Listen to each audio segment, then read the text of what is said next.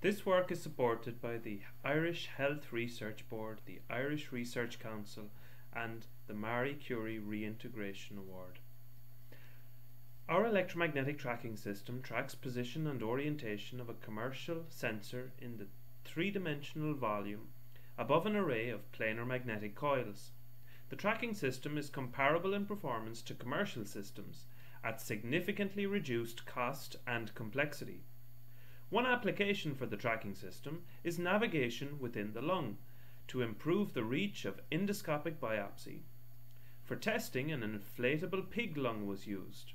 The sensor is inserted through a flexible bronchoscope and steered through the airways.